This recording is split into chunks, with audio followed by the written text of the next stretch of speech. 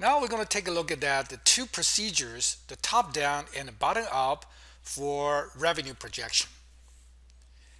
Look at the top down first. Now the top down procedure focuses on the aggregate market and economic conditions. For economy, we focus on the GDP growth. For the market, we look at the market revenue or sales or industry sales growth. How does that relate to the individual company's revenue projection? So the first part, both are very easy to understand, is more like a benchmark approach.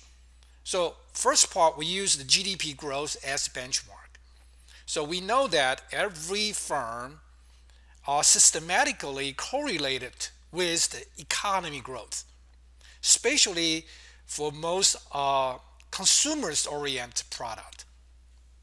So for the consumers-oriented product like retailing product or food or other type of anything related to people's daily living need, they will have a strong correlation with GDP growth because the GDP all directly related to consumption change.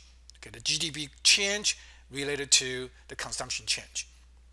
Therefore, the key is that whether we are able to get a robust estimate for the next years or next couple years, the growth rate of the gross domestic product, the GDP.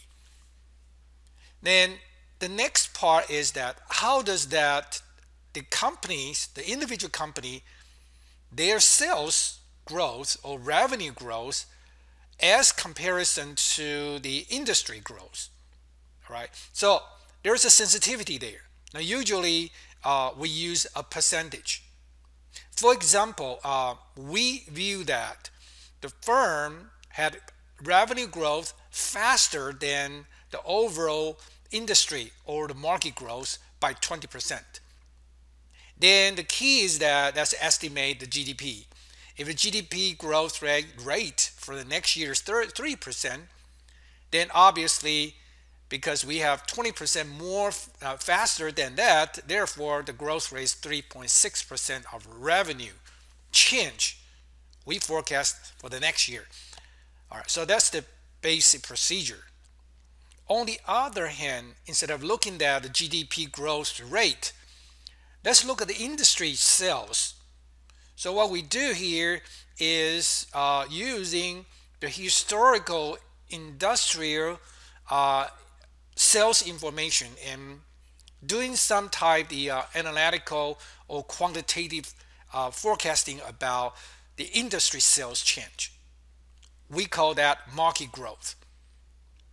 All right. So then we use that again is using how does the company revenue as a percentage to the industry sales.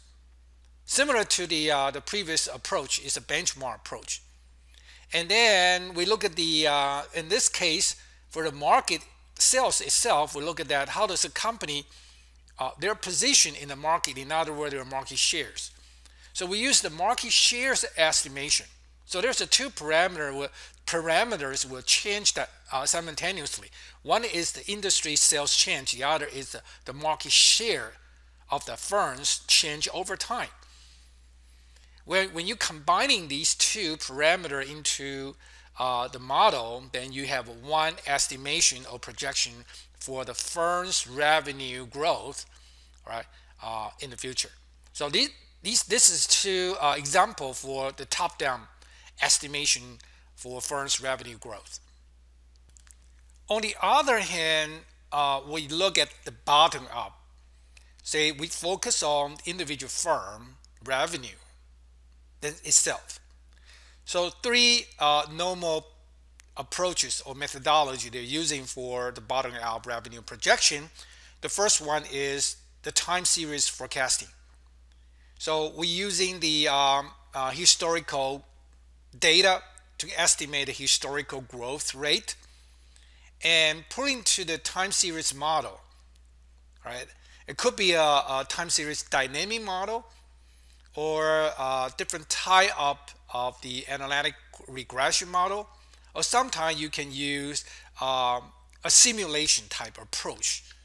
But anyhow, it's looking at the time series pattern or the historical pattern of growth rate for the first revenue, and then apply that one to the forecasting or projection model to estimate the future revenue. Another one is relatively, I would say, simple.